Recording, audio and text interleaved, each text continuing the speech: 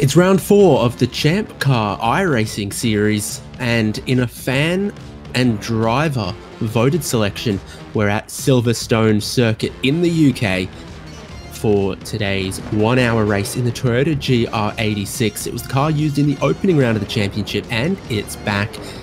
Great racing that it can create, especially around a high-speed circuit like this.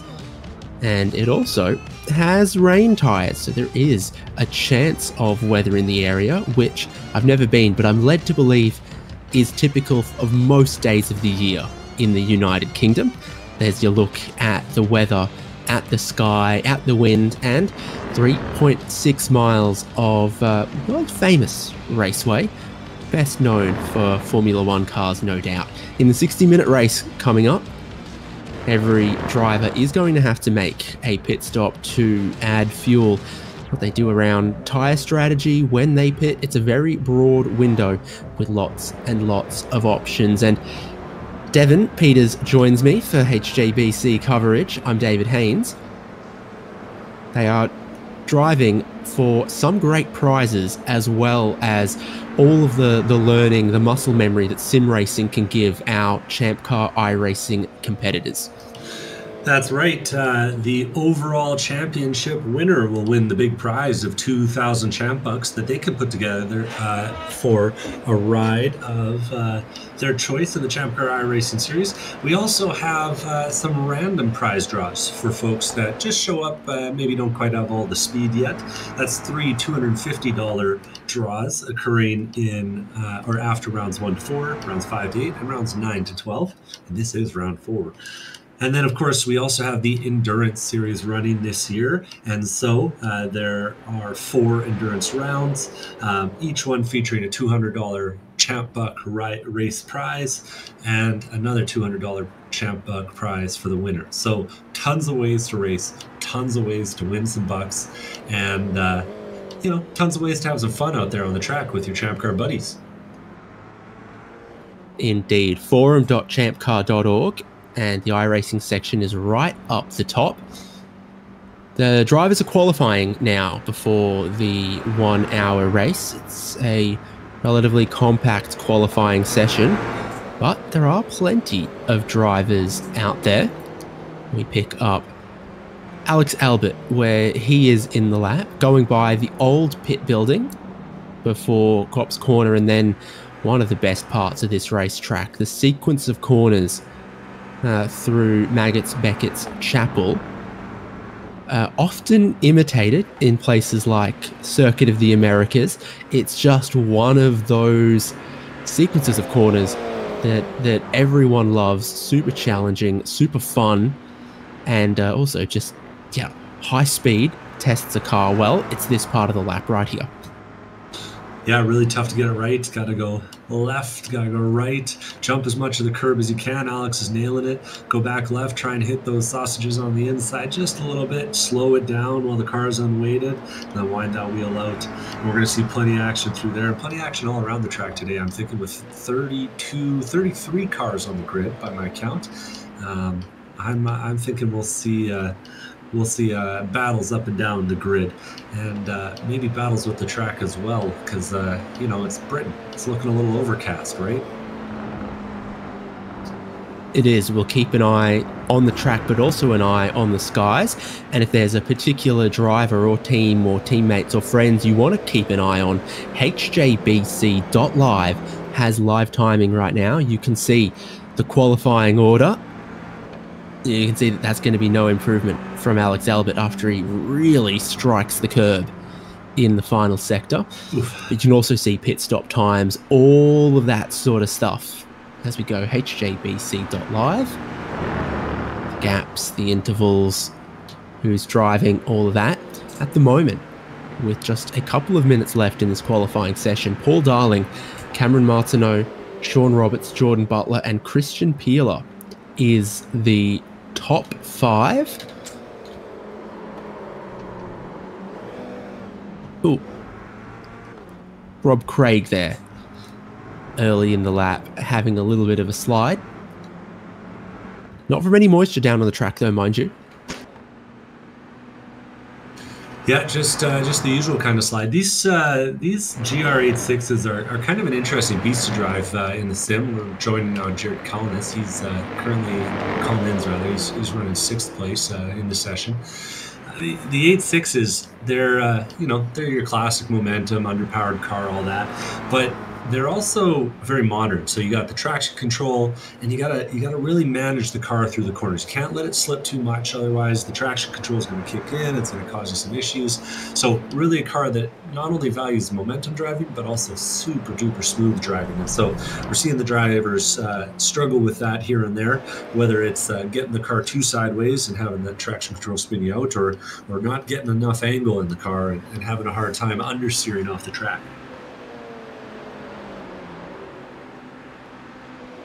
So while he's the top of qualifying right now, Paul Darling is not on the track, perhaps making his final preparations before the 1 hour race.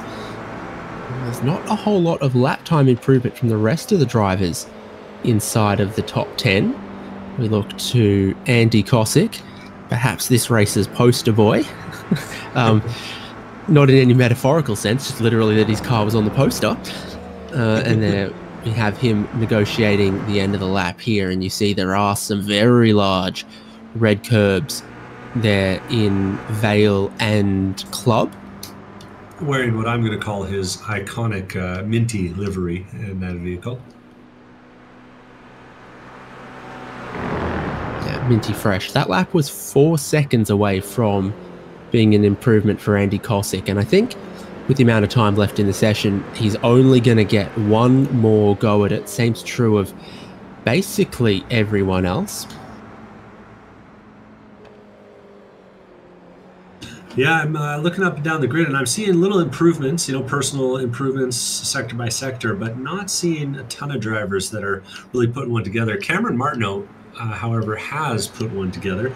He's just crossed the line in 2nd place, and that 2:24.8 for him is his fastest lap, but it's only an improvement by about 0.07 of a second, so it's still going to keep him about 0.5 behind Paul Darling, who's really kind of put himself head and shoulders above the rest of the field out here. Kind of adds up. Darling has listed the GR86 as his favorite real-world car, so I have this suspicion that he gets a lot of seat time both in the sim and in the real world behind the wheel of one of those.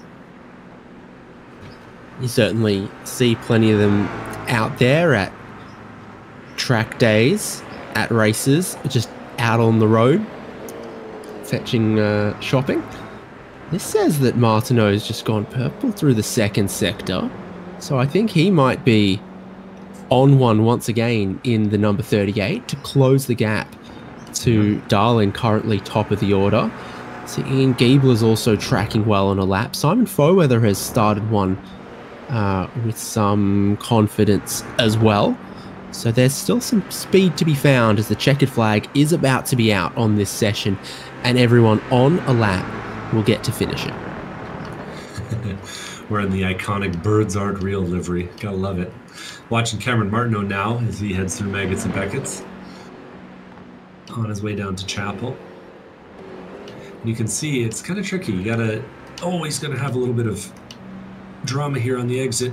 That's Rob Craig who spun it, and he's parked it right on the exit. No yellow flag rules in this series, so Martineau won't get dinged for not lifting, but I bet you he had to change the line a little bit there on the exit. It's not what you'd ask for if you were trying to set the pole lap, for sure. He's still on this through Stowe Corner at the end of the Hangar Straight.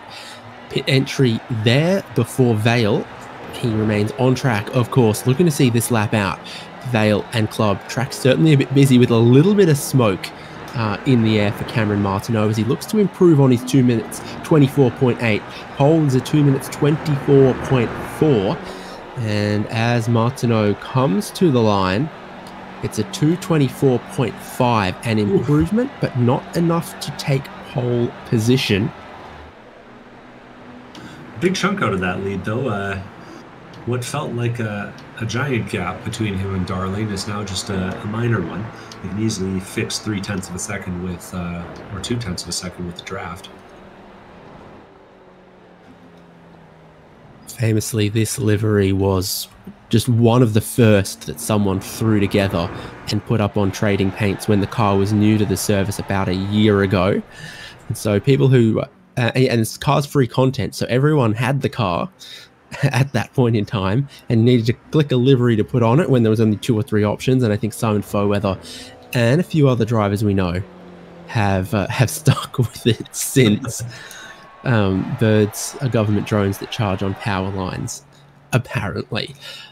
Checkered flag out. Everyone on a lap has the chance to complete it. There is only a few drivers out there as we wind this up. That order's correct, and I don't think going to change. So Paul Darling and Cameron Martineau will be the front row of the grid, from Sean Roberts and Jordan Butler, Christian Peeler and Jared Collins, Kyle Robertson and Mike Young, and then Otis Adams and Colin Lounsbury, row number 6. Continuing through the field, some familiar champ car names: Ian Giebler and Andy Kosick. Nope, it's jumbled itself now, hasn't it?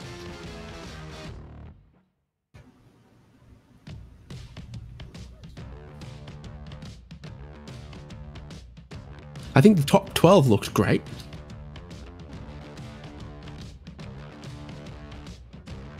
And then the graphic lost its way thereafter.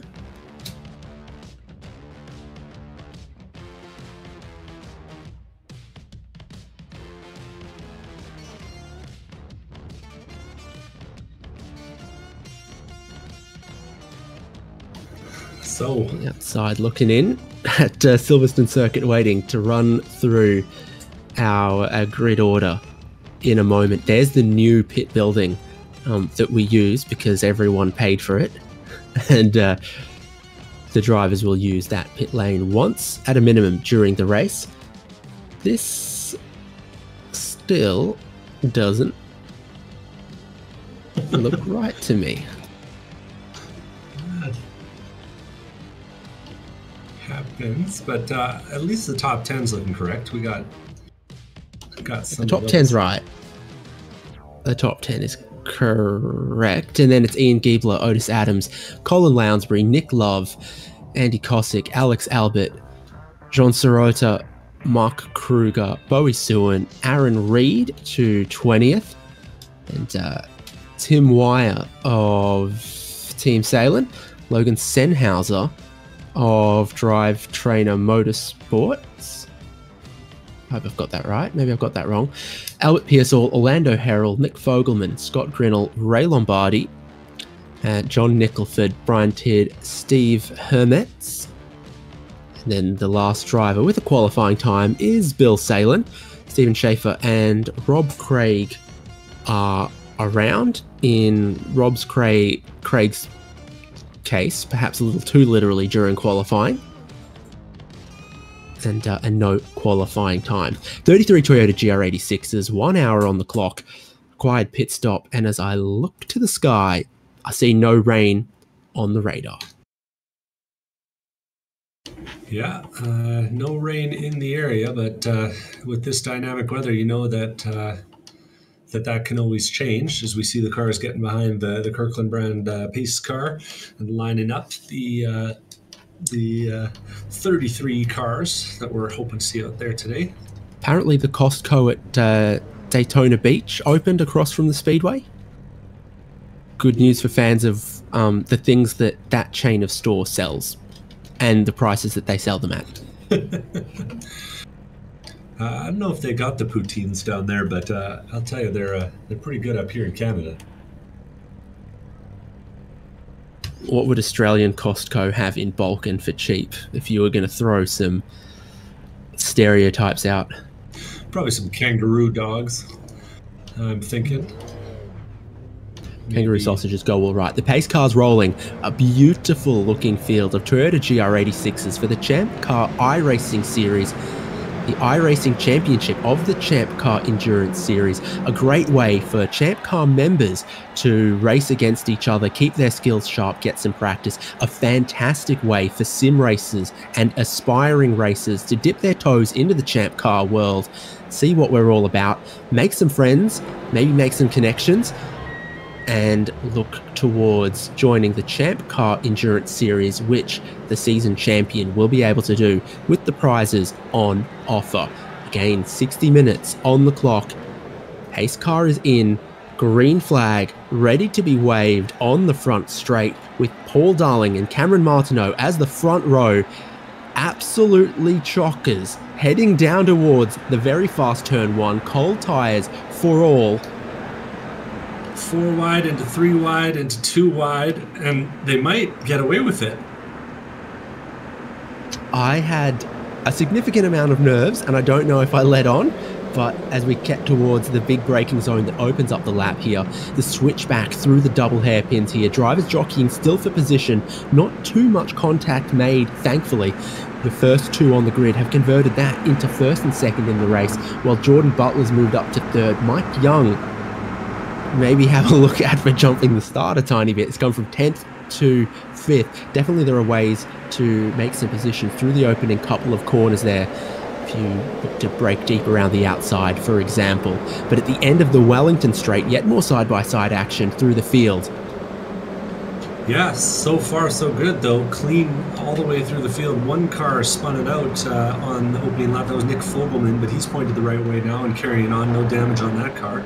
And they're all filing down. They're 3 wide actually in the middle pack. We got Nick Love on the outside, Miles Brown up the inside, and that's Alex Albert making the sandwich. He drops into line now behind Fogelman there. Or no, Brown there. Into the old pit wall, Mark Kruger. Oh, hold the brake. Yes, please. So, across the nose of one of the Salins cars. Yeah, looks like a little netcode situation. The 2 of them made contact, and then they couldn't unmake contact once they started.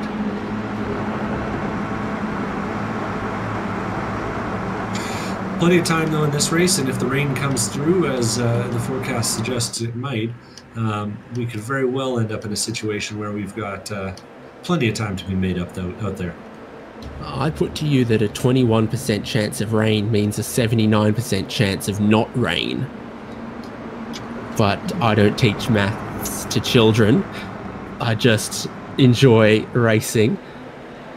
And that's where we find ourselves heading into the Vale corner. Plenty of positions still changing hands to the completion of the opening lap. Paul Darling still leading, and behind the group 3rd to 9th, contesting position quite hotly. Nick Love then leading another group from 10th. Cameron Martineau, we saw him improve late in qualifying. Not enough to take pole away from Paul Darling, but he seems to have the pace in the race here to go with Paul Darling.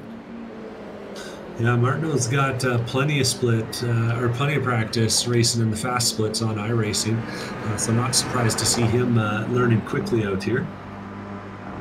And I think anyone who gets to have him behind the wheel of their car is going to be pretty impressed once he gets out on the real world track a little bit more. Simon Foweather has been around at turn 3. So he looked to go around the outside of one of the drive trainer cars, and chopping back to the apex. Some contact made, and the rest of the field one way then the other to get around. Yeah, evasive action both ways. They'll clear it. Another little bit of contact in the field. We got Grinnell in 21st, facing the wrong way, with a couple cars taking action. Oh, and a little more contact at the end of it all. Nothing too serious there. The second contact was actually a little worse. I think that was Ray Lombardi that got caught up in it as we see the end there. That bumper nearly getting ripped off. got to be careful in the opening laps. It's just like your real Champ Car races. You know, you got a lot of traffic, a lot of different paces, even though they qualify. So we'll see them carrying on and making the best of it. It's a long season. Paul Darling and Cameron Martineau are still leading the race, and now they're doing it with a bit of a gap. The two of them have built up 2 seconds back to Jordan Butler, who can see them, and Mike Young, who'd have to squint, you'd say, to see him up at the front. Yeah, so almost to the completion of another lap, and it's looking good for your top two. As they get away from the rest, it's not looking great here in Stowe Corner. Yeah, Sean Roberts closed the door, and Kyle Robertson got caught, and another couple got caught up. I don't know what's going on out there. Oh, a rejoin gone wrong there. I guess folks would have seen that. Kyle Robertson rejoining comes across the nose of Otis Adams. A bunch of cars now hitting the pit lane, trying to clean it up. If you're going to wreck somewhere, that is the place to do it. Makes the drive back to the pit lane pretty short. Though not without its treachery when you're missing the left front wheel. A few cars struggling to get to their pit boxes, as it were. Aaron Reed, Otis Adams, Christian Peeler. We'll carry on, though. The top two still separated by about 4 seconds now from 4th place, Mike Young. And Mike Young, I would say, is leading Jared Colness. And that rounds out our top 5.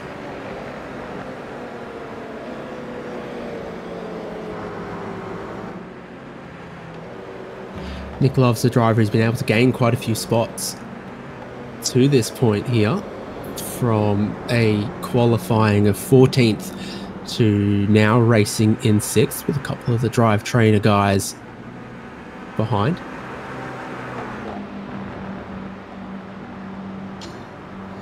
Nick Love is holding off Miles Brown.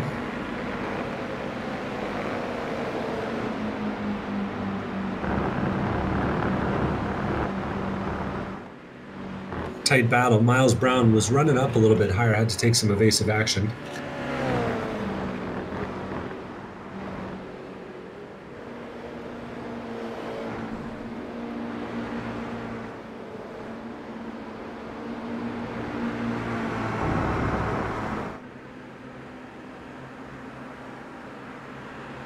This is the gap, 1st and 2nd. It's basically nothing, and you'd have to say, at this point, Martineau is well placed. Paul Darling's not going to be able to easily break away from him. Paul Darling's the one leading the way, and Martineau clearly making just a few little savings right here. Now, I don't think I'd be doing my job if I didn't call out a beautiful thing when I see it. And so we're going to do that. Sean Roberts is running in 16th place right now.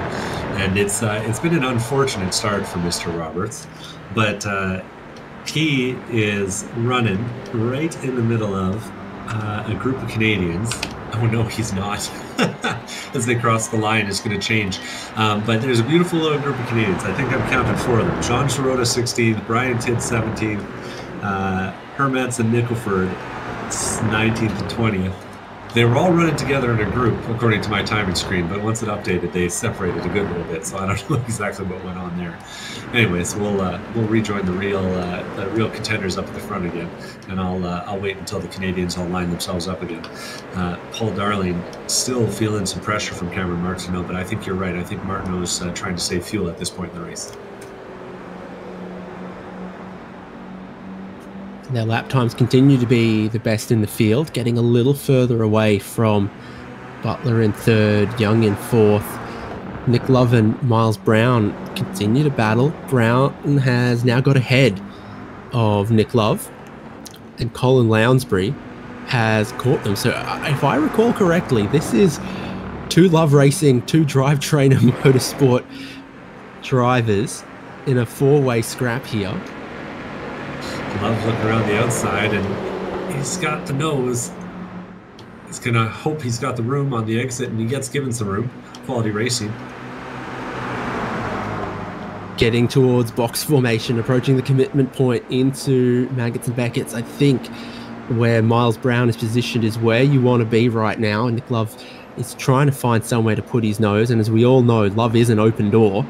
So he's trying all he can. A good run onto the hanger straight could definitely do something. But it's team tactics afoot here, as Kyle Robertson will line up to try to bump draft his teammate. Colin Lounsbury's not close enough to get in and do the same. Slightly resembling Talladega more than Silverstone for a moment. Yeah, the cars are looking pretty unstable out there too. Not loving the bump draft the same way the Miatas do. That's for sure. A little unsettled when they get that push. Speaking of, a little push around the outside is going to let Nick Love, I think, clear. But he gives a bit of a run to Kyle Robertson on the outside before closing the door. Whew. Could have hardly put a paper between the two of them. And these folks are all battling pretty hard here, but it's coming at the expense of some lap time. 2:28 last time by for them, being significantly eclipsed by Paul Darling and Martineau at front running 24s last time by. Here they are, your leaders, once again, first and second, and just a little bit of assistance there from Martineau along the Wellington Straight. Yeah, nicely driven. Just behind them, we're seeing Mike Young lapping Ray Lombardi in the orange car. He's got Jaron Collins close behind, trying to keep up. And just out of the shot, now in the shot ahead of him, is Jordan Butler. So the first two spots are separating themselves, but I have a feeling that the rest of the top five is certainly going to be a battle.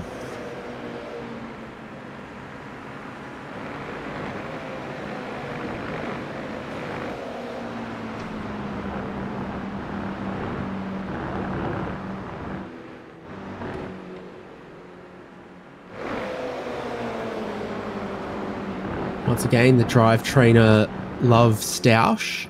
No love for track limits, that's for sure, on the exit of Copse. Formerly turn one in the old configuration. Now halfway around the lap with the new pit building, side by side from the other pair of teammates in the background, and you see distinctively here how much time that loses you compared to the cars running single file. And Robertson will just hold off Lounsbury for the moment, and then they all line up again down the hanger straight, 6th, 7th, 8th, 9th. The pace that they're doing relative to the leaders is interesting, but it's the pace they're doing compared to Tim Wyer, Sean Roberts, Ian Giebler, the group of cars behind that are catching them. That could make it very, very interesting. Yeah, if iRacing had hand gestures, I bet you the guys at the back are starting to wave about lining up, because Tim Wyer, Sean Roberts and co have taken better part of 2.5 seconds out of the guys ahead.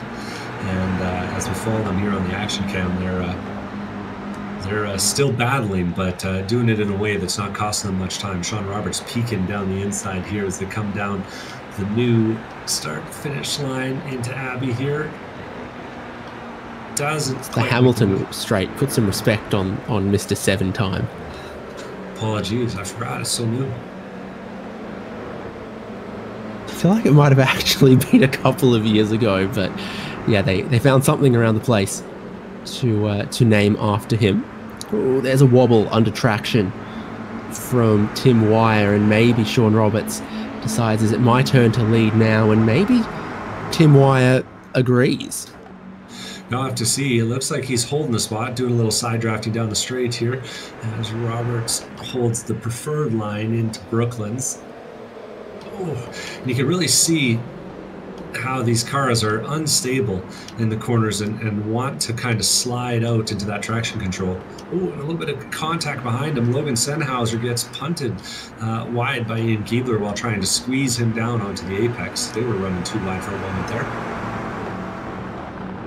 Let's just remind you, folks, this is the quality battling we're seeing for the back of the top 15 right now. You can come out to the ChampCar iRacing Series and race with a lot of folks and have a lot of fun, I think.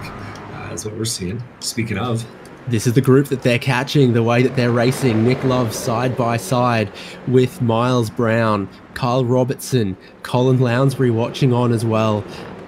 Roman formation 2x2, and that is not the fast way through a super quick change of direction sequence like this. It costs them all time through there. It costs them all time onto the hanger straight, and the gap between Lounsbury and Kyle Robertson there side by side to the next group of cars rapidly shrinking.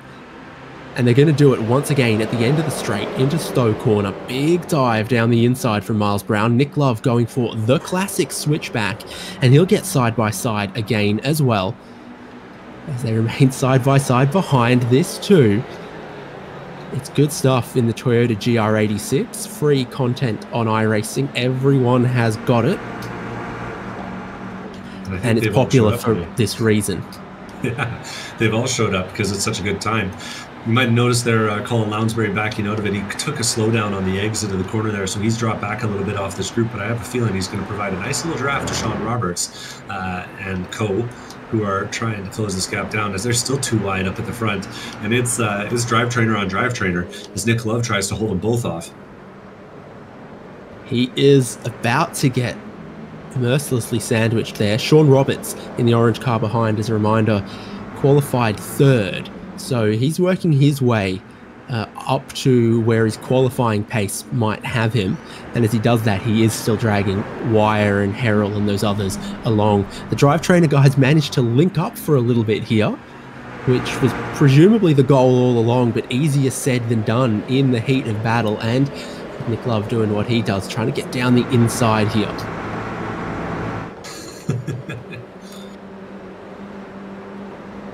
The Lounsbury fans in the chat are heckling him for the off tracks. Love to see it.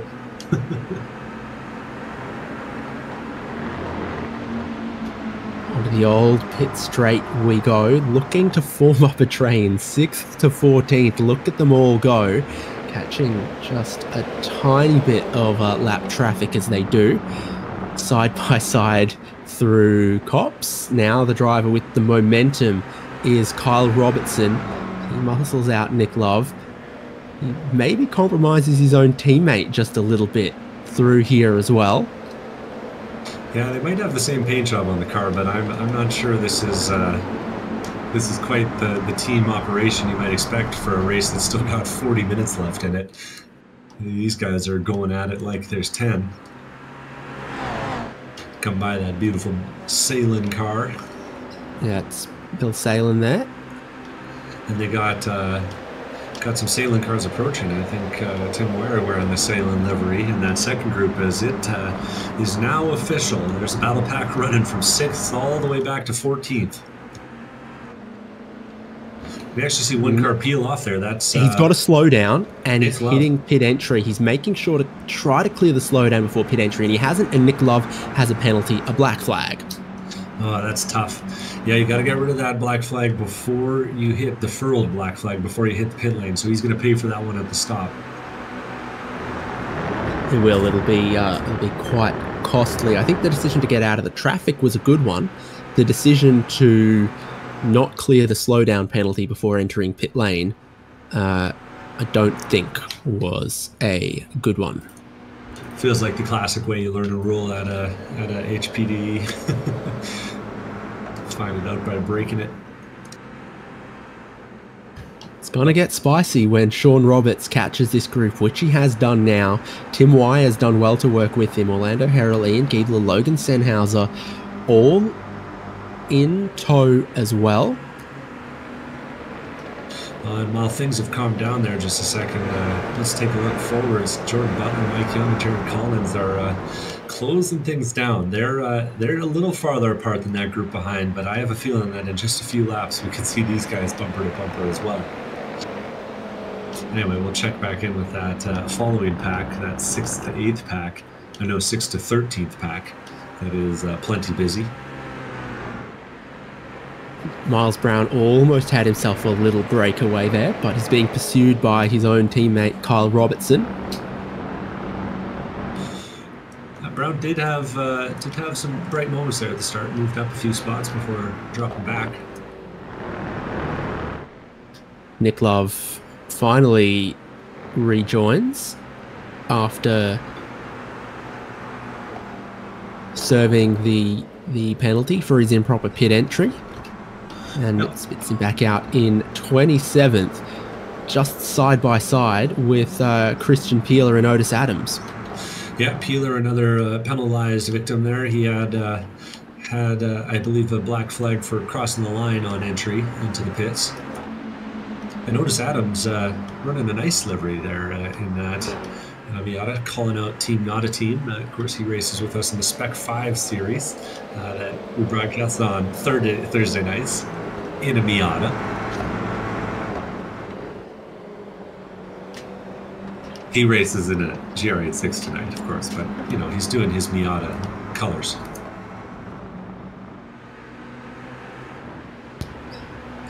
A team whose normal Miata colors has some Indiana brewery on it, though, if I recall. It's like beer, but written in the shape of the great state of Indiana. Who are we watching now? That's the leaders, Cameron Martineau, still following in the wheel tracks of Paul Darling and giving him a pretty big push. You know, with the two of them having broken away the way they have, about 9 seconds back to third and fourth, I had kind of the feeling that Martineau might be doing a big fuel save, you know, trying to make the gap up in the pit lane, but not seeing a ton of evidence of that right now.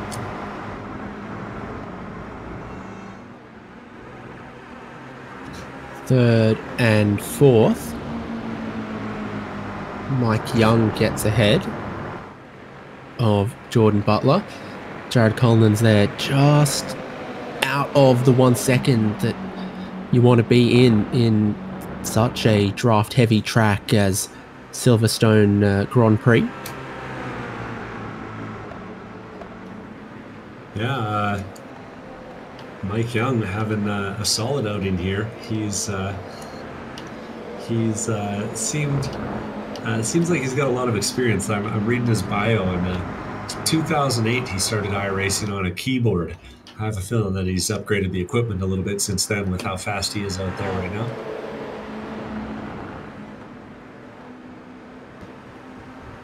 For chance, you'd think it likely. So that's third, fourth, fifth on your screen at the moment.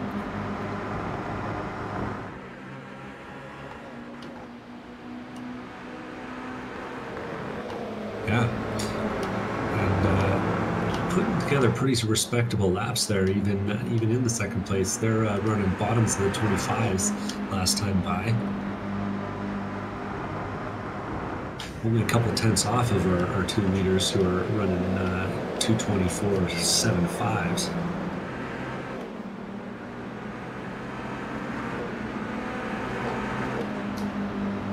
So this group still led by Drive Trainer Motorsports. Now that they've calmed down some of their battling just for a moment, they all do stand a chance of catching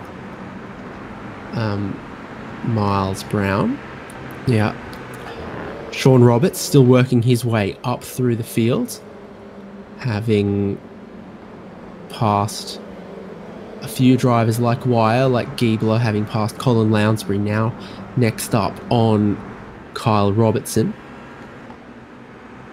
Yeah, if you're Lounsbury, you're trying your hardest to get up on the rear bumper of Roberts there, because you'd like to follow the fast car by the guys ahead. Those Drive Trainer guys have kind of managed to break away a little bit, though. Not afraid of the Ryobi livery behind him, apparently.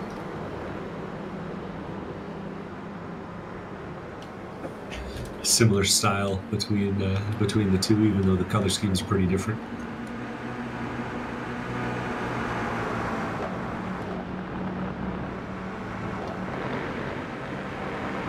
Roberts starting to line it up. Was the fourth fastest car on track last lap, behind the leaders first and second and Tim Wire. Mike Young is under a little bit of pressure here. He's getting Jordan Butler with a big run behind him, and of course Butler decides now that the camera's on him, he's going to dive in behind rather than taking the inside line. Two of them combined, though, are just managing to keep Collins out of the draft. And if they don't start battling, I have to think that Collins is going to have a hard time catching him.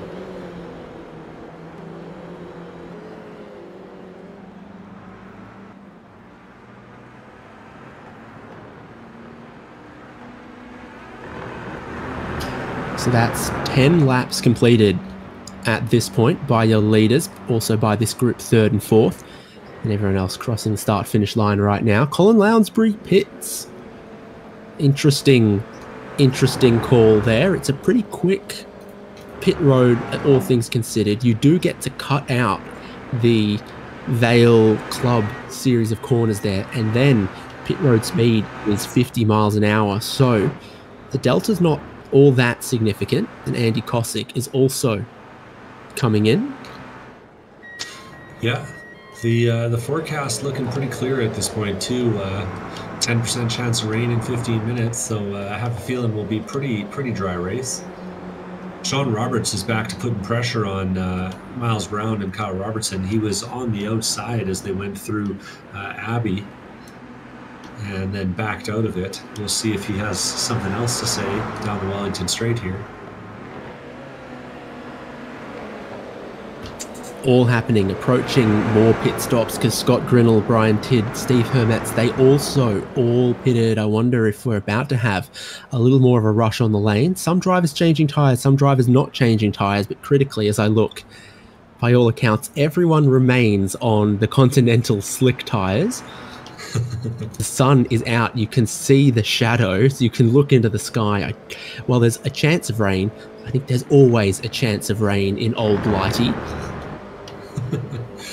Yeah, I think a lot of folks learned some lessons during the practice race last week. Of course, we were on run one the week before, and learned a little bit about how the iRacing forecasting system works.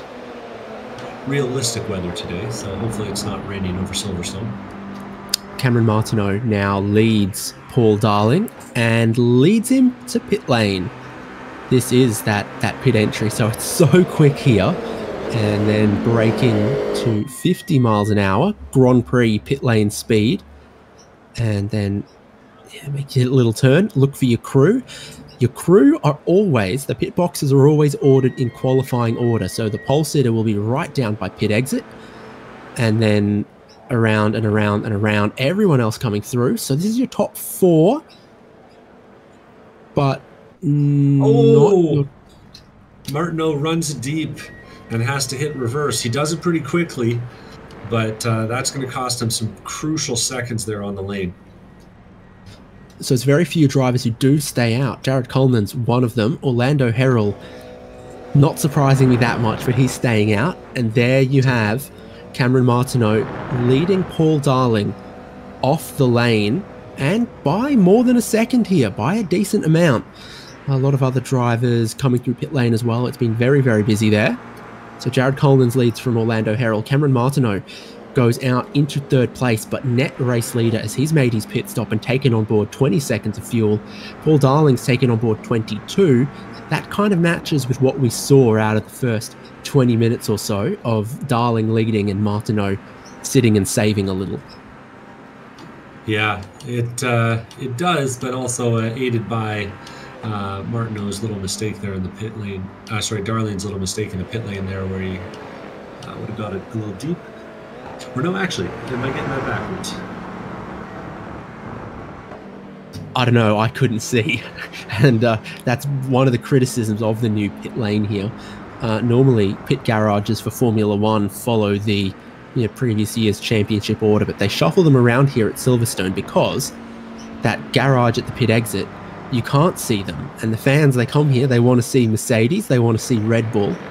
So they put some of the less popular teams down that end of the lane and put the big teams somewhere in the middle where the fans can see them. You gotta make sure everyone's happy when they're paying for the tickets. We're getting that boy, today. do they pay for their tickets. I hear that. So the pit stops have shaken things all up, but the battles they stay the same. Kyle Robertson is trying to chase down Miles Brown, though the two of them are now following Tim Wire. and Ian Keebler. We're left with just 3 drivers who haven't stopped: Jared Collins, Orlando Herald, and Albert Pearsall. We are left with just 2 drivers that haven't stopped. Wait 15 seconds, I can say we're left with just the one.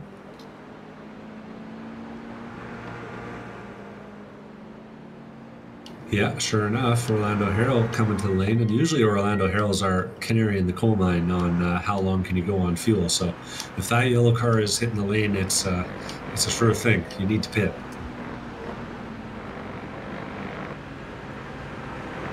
He's in one of the pit stalls we can get a good look at.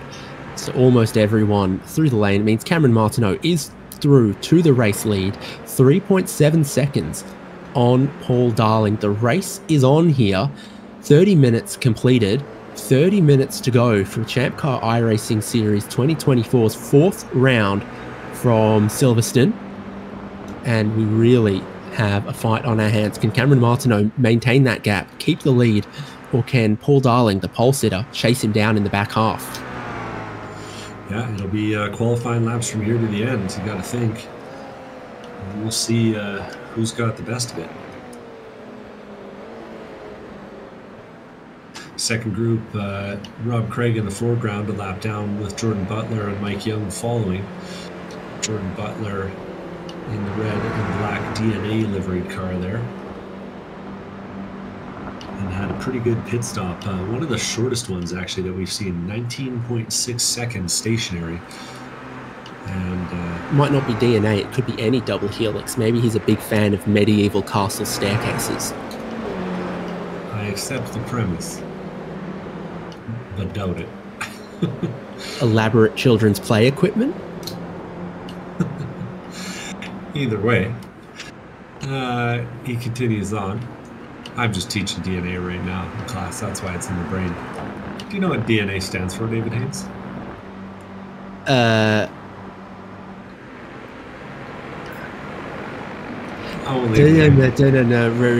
Ribonucleic acid.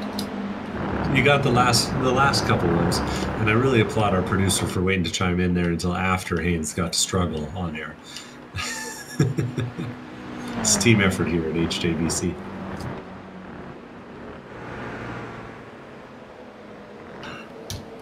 One of the battles I've been watching a little bit is this one in 12th place.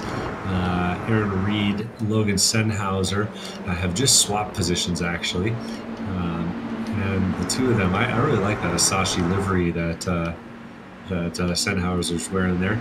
And they're defending off a familiar face. This is Colin Lounsbury, who, having taken a slightly longer pit stop, has found himself now back a little bit in the pack.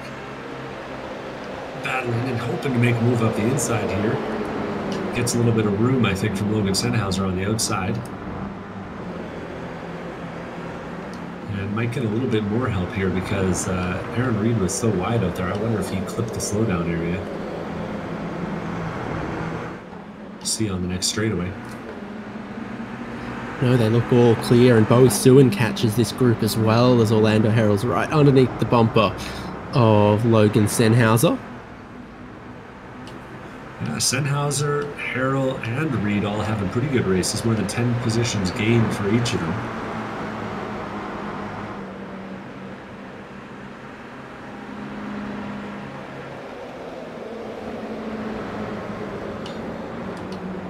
The winner of the positions gained battle so far, though, is actually Tim Wire, just a few spots up the road in 7th place. Wire narrowly fending off Miles Brown here as they head down that Wellington straight. Miles Brown looking to the inside, using that side draft, and braking a little bit later. I think he's got him on the way in. Oh, with a little bit of action ahead of him. That's a car spinning off the track. Ian Giebler might be off. Yeah, he was. So for position ahead of them, Ian Giebler has spun out, lost a handful. Does he get a bit of the... Is he already got a bit of a slide on, then he gets too much apex curb?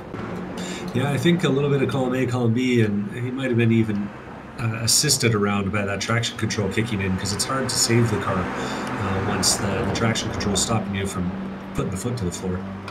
3 wide now, down the front straight. Lounsbury's up the inside, makes the smart decision and decides to back up. Keeper's going to try and carry more speed and make up some of that ground he's just lost. Oh, it's on here for sure. Aaron Reed going to lead them through, then Lounsbury, then Ian Giebler. Looks like Sennhauser had an optimistic look, had to get on the brakes, and he's shuffled to the back of this group. Now out onto the Hanger Straight. High speeds through Chapel Curve means you're at full throttle early, carrying a lot of speed, pushing a lot of air. Slipstream super, super powerful. And Giebler will sit behind Lounsbury as Lounsbury looks to go down the inside of Stowe Corner, and Aaron Reed pushes out just a little bit wide. Aaron Reed stays on the track, and they will remain side by side, except with Reed having the inside to Vale. Vale, so tight. And we got the Milwaukee on Ryobi battle playing itself out. And Ryobi's going to get the upper hand for now. We'll see how long that holds. Reed's got the run, and let's see what lane he decides. He peeks to the inside. There's not a lot of overlap here, though. Oh, and I think he lifted just a little bit to give some racing room. Is that a Summit car behind him, too? Gee whiz. We got all the necessary tools for racing out here. Sure are a lot of tools in racing, that's for sure. Lounsbury, Reed, Giebler. Lounsbury and Reed both ran super wide through the first hairpin there in the village complex. Lets the rest of them stay close. So we continue racing though. HJBC.live has the live timing, so if you're trying to watch a particular battle or keep track of your teammates, that's the place to look. Otherwise, you can continue to see the ongoing battle of the power tools. Milwaukee are briefly ahead before Colin Lounsbury strikes back. Just shares a little bit of green paint as well. Martineau's lead now 5 seconds at the race lead. Very patient in the first half of the race, and now after the pit stops really put his foot down. It's a tiny bit wide from Reed, and now Ian Giebler's up alongside. Ooh, and they're holding real close together through the corners there. Wow, it was close. Giebler sliding a little bit as he went over the sausage curbs. Might have had a bit of a flashback. And he'll give that spot up to Reed, but not without a fight.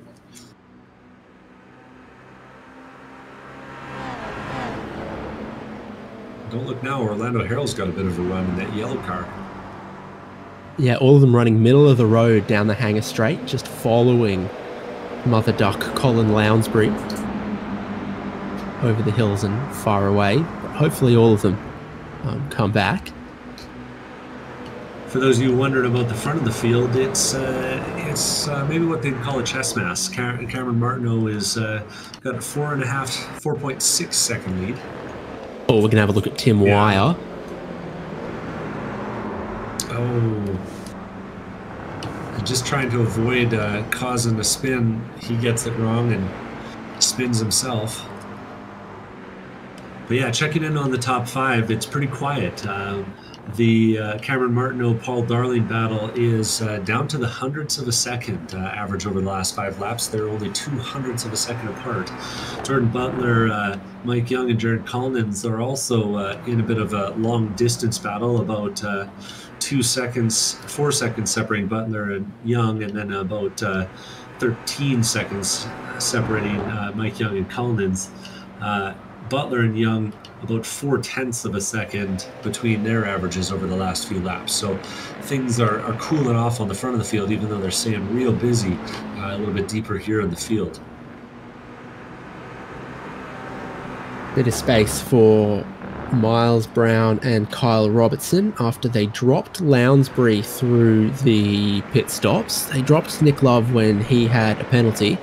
So now they run a 6th and 7th with a little bit less to worry about. Saw some pictures. They had their first ChampCar Endurance Series race just recently at Daytona. So if you saw them around, or if you see them around again, say hi. Yeah. And you know, the drivetrainer guys having lots of fun. I think learning their way around the real cars, as well as the in-sim ones. So Tim Wyer's getting away from sliding back to him, I think. Yeah, the power tool battle. And the power tool battle continues. That was Aaron Reed going around the outside of Colin Lounsbury into Stowe there. And Lounsbury has to tap the brakes on the exit because he's running it wide.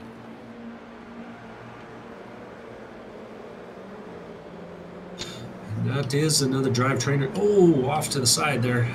Who's that? That's Aaron Reed with the curb at Vale, getting a little sideways and then maybe checking up and being helped around further from his sideways. Started when he took too much of the apex curb, and around he goes. Colin Lounsbury, Ian Giebler, Orlando Herald going through. Bowie Suen and Logan Sennhauser likewise as well.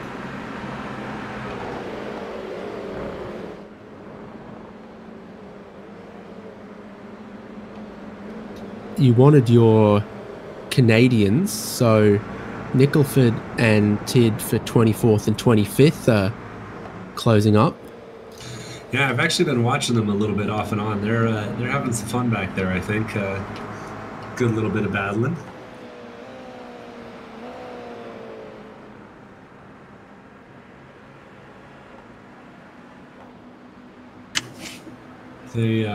They've gone back and forth a few times, and it looks like we're jumping back to Orlando Harrell here, who's suddenly found himself ahead of Ian Giebler as something's shooking things up there. Yeah, Giebler dropping back, might have cut the track a tiny bit somewhere. Yeah. Has Bowie Suen to his outside here. You know what, I've gone back and checked, and that was actually just a clean move from Orlando Harrell.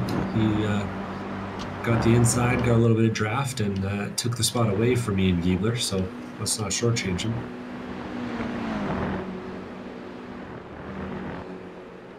And Suen's kind of hanging around the back of those pictures. He's been lurking and sort of closing things down.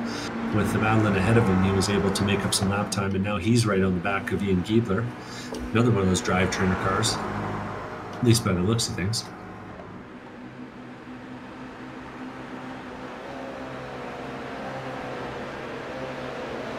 Yeah, sure enough. Good showing from the drivetrainer boys today. Well, they always show up in numbers. Yeah. And they're putting up some decent numbers at the moment in this race, with 6th, 7th, 12th. We might have had another car somewhere.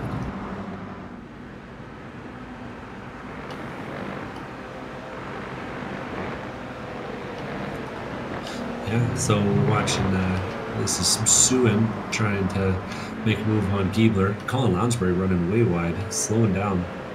I think literally with a slowdown. Yep, and it's still there. And it's gone. Oh, Giebler's going to make the move up the inside, though. That was one of those closing wedges, though. He got a little bit lucky to get away with that one. And now holding the inside as Suen tries to make the move around the outside. And Suen's getting some draft help from Lounsbury up ahead.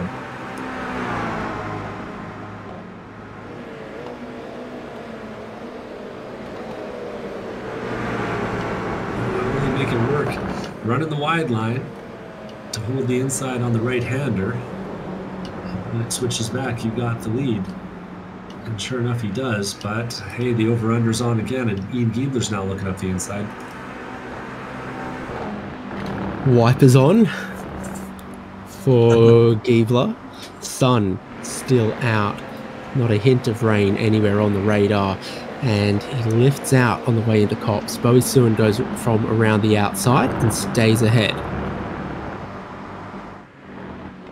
Spreading just a little bit in this group as Tim Wire finds his footing again, remains ahead. Orlando Herald breaking free just a tiny bit from Lounsbury, Sue and Giebler battling.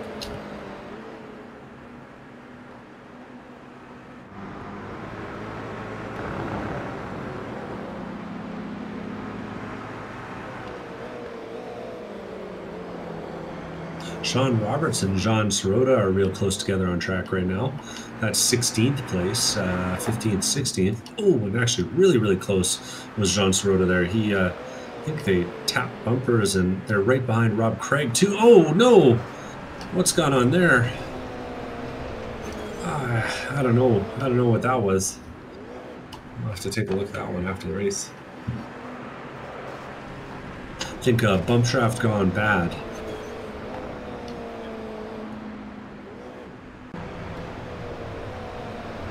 Wasn't very Canadian to John Sirota, though.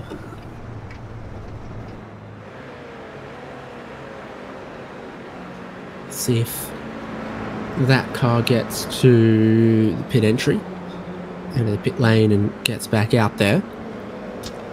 Lounsbury, Sewin. So Logan Sennhauser has been catching this battle. He was part of it, and then he had a mistake or a little error that took him away from it. Now the Karakuchi Taste of Japan is on its way back.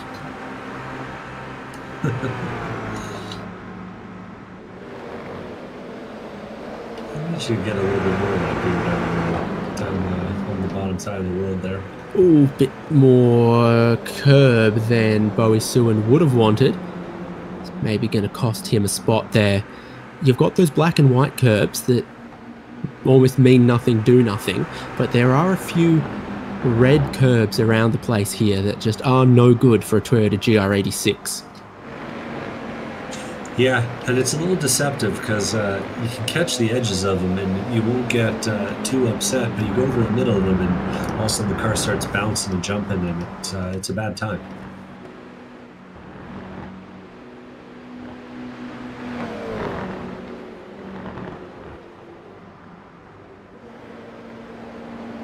Paul Darling has a new fastest lap of the race, and with that he slims the lead from 5 seconds where it was closer to 4. So if Martineau still needs to do a little bit of saving, they could be on there. But we're on here with Lounsbury, with Giebler down the inside, with Bowie Sewin looking to follow through if possible. Side by side through Stowe. Around the outside works better than you'd think here because there's just a little bit of anti-camber. And it keeps Lounsbury in this fight. He gets back ahead. Yeah, Lounsbury's doing a good job of sort of staying at the front of that pack, but it's really hard to break away with these cars on this track, you know. So much straightaway, so much open throttle time. And the draft really adds up.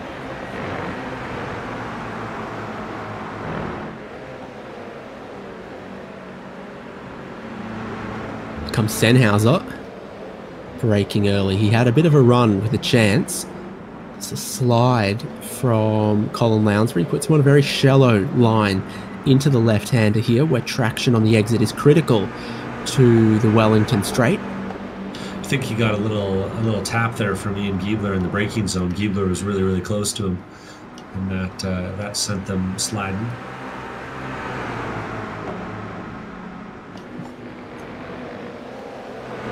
This battle doesn't look like it's going to get settled before the end of the race. 12 minutes to go, just under that. Another half a second taken out of Cameron Martineau, the race leader as well. He did take a slightly shorter stop than Darling. There is just a tiny bit of traffic going on as well that could be playing into it. You're looking at Martineau, qualified second, race leader after the pit stops. He was race leader just briefly before the pit stop as well, but it was the exit of the pits for Martineau where he really hit his stride with an almost 5-second race lead. And Paul Darling in second.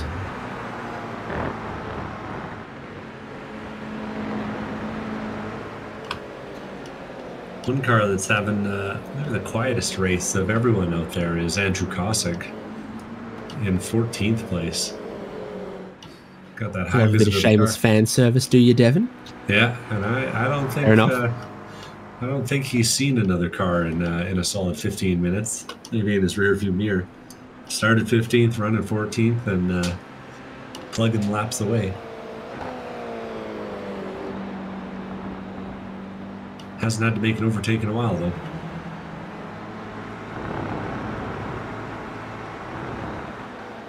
No, sir. 10 minutes to go. 50 minutes of racing complete.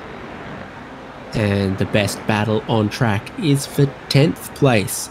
Lounsbury, Giebler, Bowie Sewin, Logan Sennhauser looking to get back into the fight. He was shaping some moves on Bowie Sewin, but wasn't successful. Now he might do the same again this lap.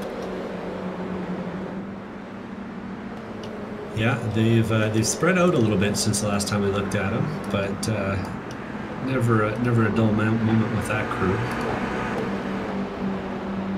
The other battle that I'm keeping an eye on is the one between the drivetrainer guys. Miles Brown and Kyle Robertson are getting pretty close together on track. Only a few tenths of a second separating them. Last time by, Miles Brown was almost 7/10 of a second faster in the chase position. So we'll see if he's able to, with the yellow stripe car there, Miles. Drama between Lounsbury and Giebler. Lounsbury's had a spin, been T-boned by Ian Giebler at the end of the Wellington Straight. Just begins as a mistake from Lounsbury, and Giebler lacks the time to respond. This is the replay. And yeah, sure enough, gets that slide on that you can't catch, and then gets T-boned. And Giebler has to back up to let him free.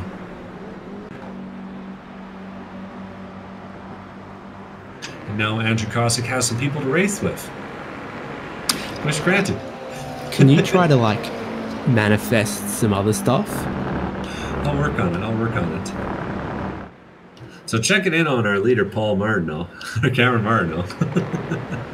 Now he's still about 3.7 seconds now. Last time by, Martineau found another few tenths.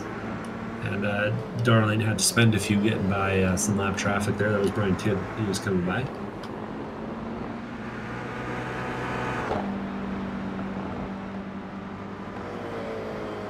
Handsome gap that those two have over third place.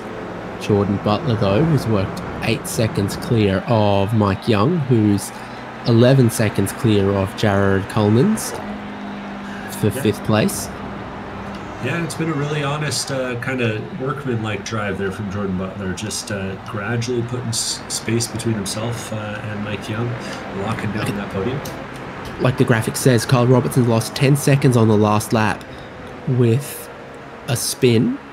So now Tim Wire senses an opportunity, perhaps. Yeah. There's Orlando Herald as well. The two of them would love to make some more spots. Tim Wire, 13 spots gained since the start. Orlando Herald, 15. Going for the Hard Charger Awards, those two. Sometimes consistency and wreck avoidance is the name of the game. All the time in the real world.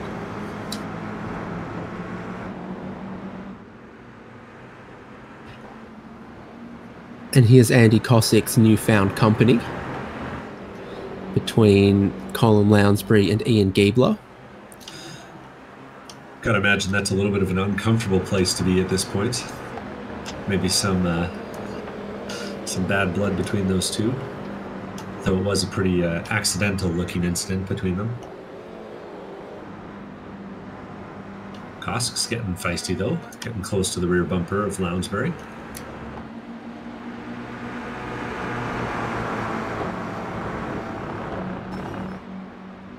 Ooh.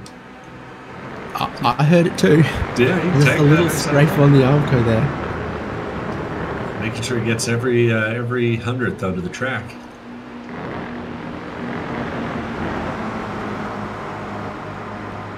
And you won't find Lounsbury taking an unnecessarily wide line. seems like. Carrying a lot of speed in here, but you see the brake pedal comes on and off with the changes of direction, tightening up a little bit till here in Chapel Corner. It then opens up on the exit. Giebler seems to have done a good job of it. Kind of one of those classic sets of corners where you get, you know, just got to balance the car, keep it on the nose. Time getting, you know, almost turn the car with the brake pedal as much as the wheel.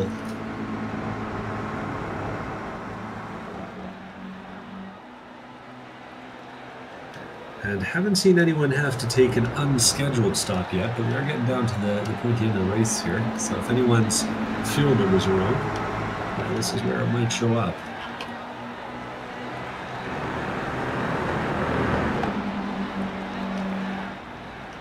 Sounds of things, though, these three are all racing more or less flat out.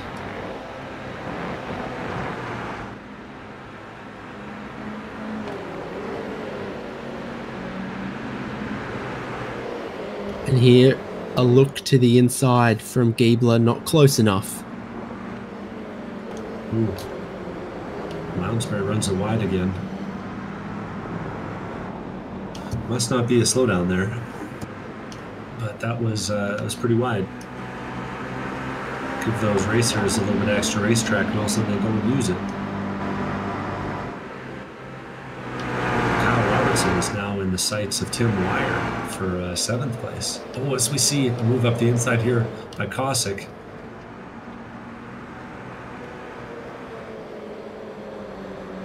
Look away from the battle for 1 second. All of a sudden, Kosick almost had a run up the inside.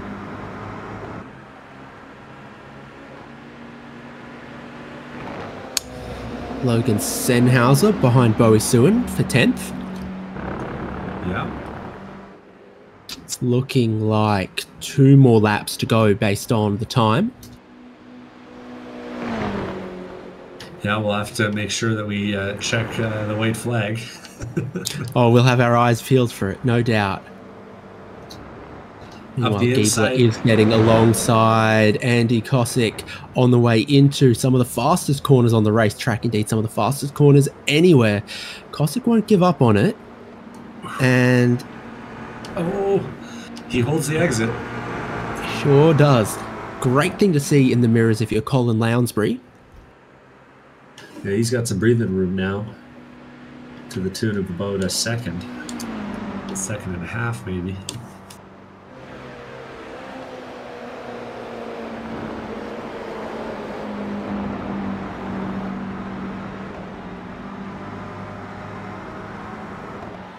And that's wide enough for a slowdown from Andy Kosick.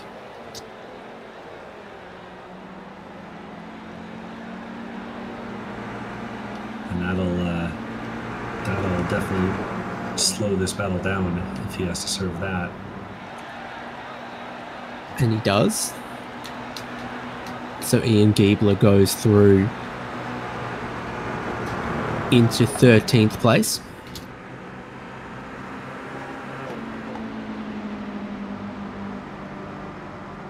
Kyle Robertson has Tim Wire closing. Orlando Herald's pace slumped just a tiny bit on the previous lap. Not as close to Tim Wire as he once was.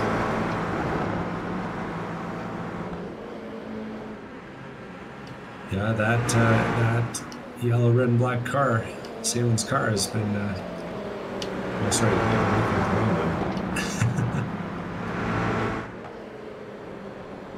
we got Sennhauser and Suin on the screen here.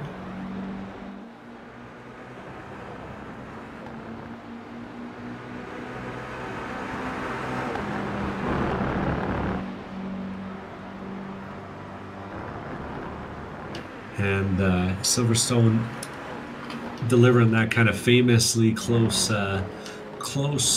Tim Wire dropping back. Orlando Herald's got ahead. What has happened for Tim Wire? We'll take a look at Cop's Corner. I'm not entirely sure. He good. He comes off and then he has to give a real big slowdown back. So to have a slowdown from one of the previous turns that he hadn't gotten rid of, perhaps, or has he got a problem? Because it still looks like he's going slowly. Yeah, I'm wondering if he's suddenly low on fuel, because I'm not seeing it. I wouldn't brake on the exit of a corner if I was low on fuel. I'd do that if I had a hardware problem or... Yeah, actually, that makes more sense, because looking at it now, it looks like things have cleared up. Maybe a pop-up on the screen or something like that. That'll get you shook up. Logan Sennhauser now right on the rear bumper of Bowie Suin. And they're coming around for the final lap here. And you remember when Ian Giebler got ahead of Andy Kosick because Andy Kosick had a slowdown penalty. Well, now Ian Giebler has a slowdown penalty and Andy Kosick will get closer. It's half a lap for Cameron Martineau to see this one out. Goes past the old pit straight. And we're expecting the checkered flag. Sennhauser and Suin have come together. Both carry on. And that looks like it was on the outside of turn 1. Yeah, Sennhauser comes up the inside here and figures he's clear to the exit, but not quite, and comes right across the nose of Bowie Suin. Not much place for Suin to go there. And 2 of them carry on.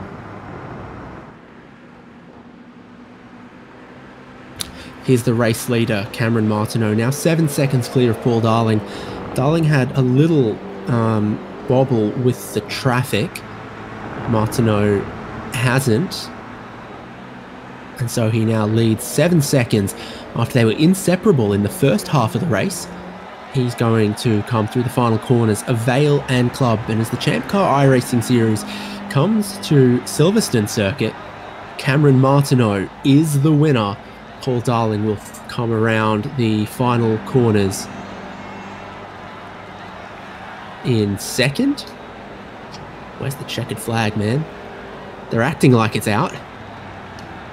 Yeah, he's holding it. I just don't think he's waving it. But yeah, that's the end. Jordan Butler comes across in third. That car doesn't have a ton of fuel in it. Mike Young crosses the line in fourth, closely followed by, oh, not closely. And he's got about 13 seconds back to Jared Collins, who will come across in fifth.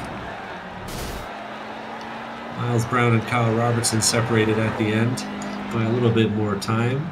Miles Brown crossing the line about 6 seconds ahead of his friend and teammate, Kyle Robertson.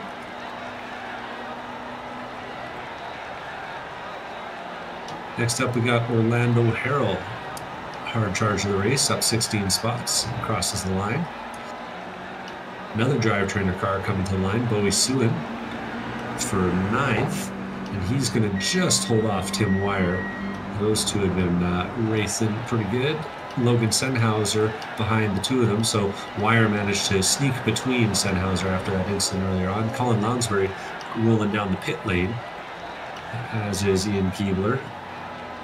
And Andy Kosick across the line in 14th. 15th for Christian Peeler after that unfortunate pit stop. John Sirota 16th. Nick Love 17th. Aaron Reed 18th. Mark Kruger 19th. Scott Grinnell 20th. And Simon Fullweather 21st.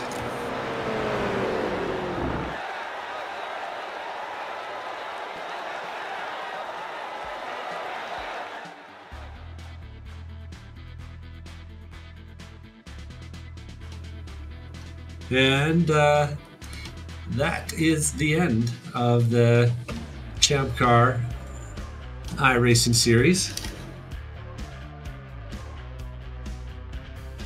Cameron Martineau takes the win from Paul Darling and Jordan Butler as our top 3. Mike Young, Jared Collins, Miles Brown, Kyle Robertson, Orlando Harrell, Bowie Suin, and Tim Wire as the top 10. Then, as we see and have read out, Logan Sennhauser, Colin Lounsbury, Andy Kosick, Christian Peeler, John Sirota, Nick Love, Aaron Reed, Mark Kruger, Scott Grinnell, and Simon Fullweather as the top 20. Then Ian Giebler, 21st. He didn't take a slowdown penalty or something else into the pit lane on the final lap there, did he? He was like 13th. but now he's 21st as the scoring has been completed. Steve Hermetz, Brian Tidd, Ray Lombardi, John Nicholford, Stephen Schaefer, Albert Pearsall, Bill Salen, Rob Craig, Nick Fogelman, Sean Roberts, Alex Albert, and Otis Adams, the 33 drivers from the Champ Car iRacing Series Round 4 at Silverstone.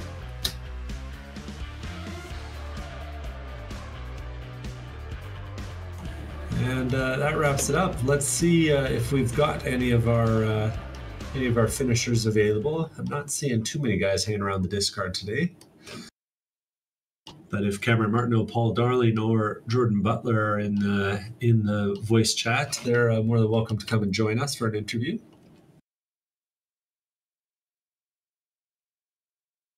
And that wraps up round 4 of the ChampCar iRacing Series. And who am I seeing? I am seeing a Jordan Butler. So Jordan, 3rd place and a pretty solid race for yourself. It looked like you, Mike Young, and Jared Collins were going to have a battle there, but you managed to come out on top. Yeah, thank you very much. Yeah, I got a good start, and me and Mike Young were battling pretty good right before the pit stops. And I think I might have taken just some less fuel than he did, so I pulled out a gap. And funny enough, when I was following him, I actually learned a couple things, and I kind of used some of his lines to break a gap on him after the pit stops. So thanks, Mike, for showing me the way. And yeah, it was a good podium for me. It looked like it, and it looked like it was. It looked like it was a pretty heated battle there for a minute, but you had the upper hand. A solid finish for you too. I'm trying to scroll back through our point screen here and not seeing, but I think this might be a high point for you. Yeah, I missed a couple rounds. I had a good race going at Spa, but ended up crashing out, so I didn't really have too good of a result. And then I missed the last couple of races here, so this is my return back to the series here. Well, it's good to have you back, and with 4 drop weeks, you still get a chance at that big old prize. And of course, if you can make 4 in a row, then you got yourself an entry in the draws. Says here that you've done some racing with Level 1 Racing, hoping to get back out there this season. Yeah, we just finished up our race at Daytona, and brand new engine because it grenaded itself at Sebring. So brand new engine for Daytona, really untested, and it lasted all 14 hours, and car ran great. Pit stops were perfect, and ended up getting second in class at Daytona. So that was a really big result for the team. Now you can tell all the guys you got a fast driver, right? Podium in the ChampCar Series and podium at Daytona. I know. I just do strategy for those guys, so they better look at the results and put me in the car. Yeah. Well, good to have you out, and a good race for you there. Yeah, thank you very much.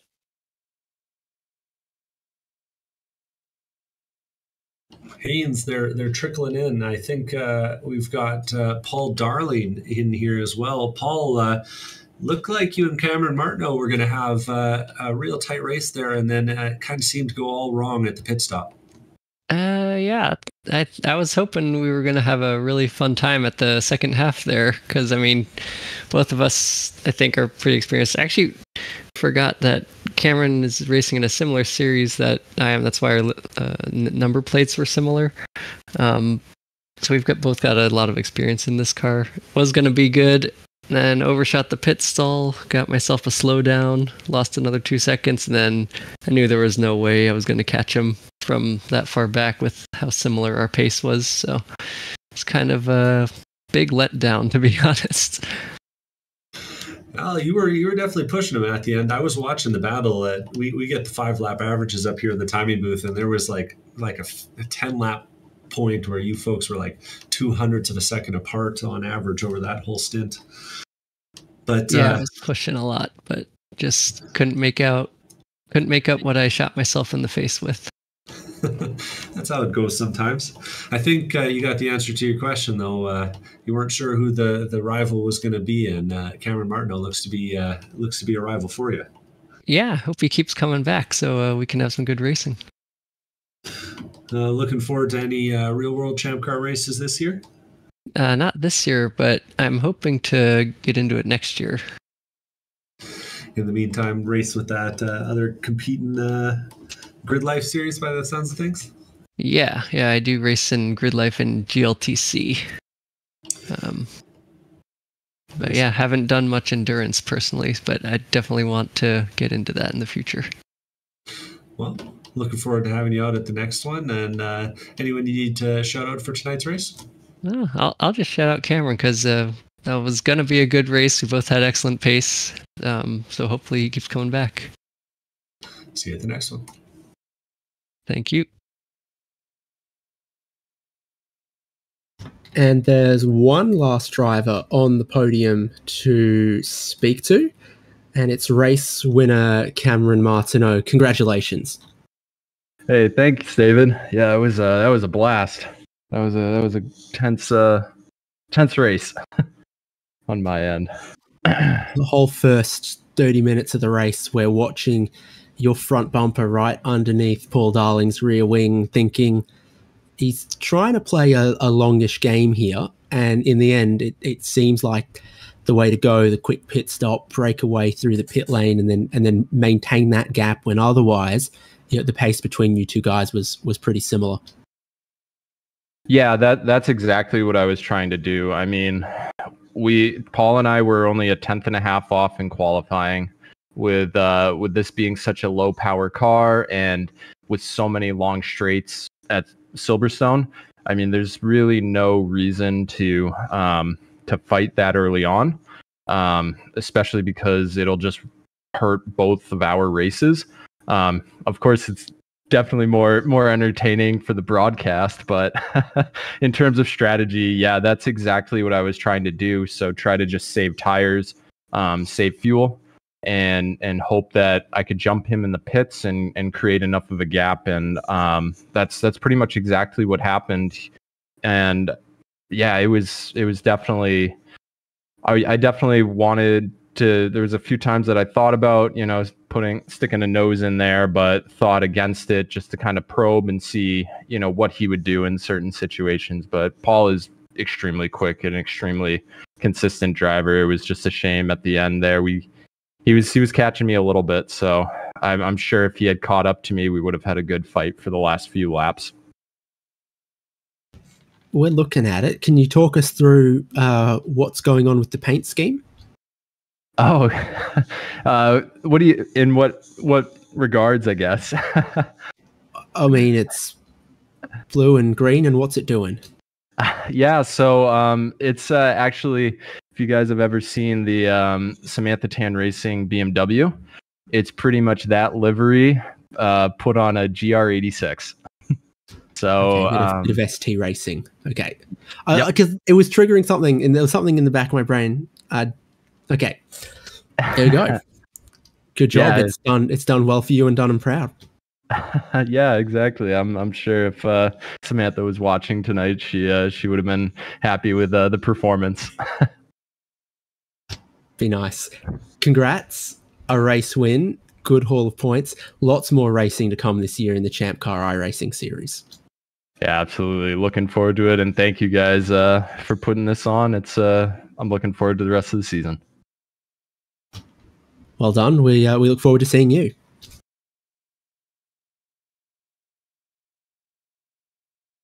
We go. Cameron Martineau, race winner. Also hearing from Paul Darling and Jordan Butler.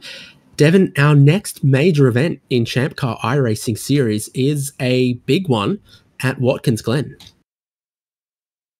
Yeah, Watkins Glen, always a good time, classic track, classic of American racing, and going to be a good time to see the GT4 class making its first appearance in the ChampCar series. Of course, we'll have the Porsche and the BMWs out, and more than a few guys that have indicated that those will be their favorites.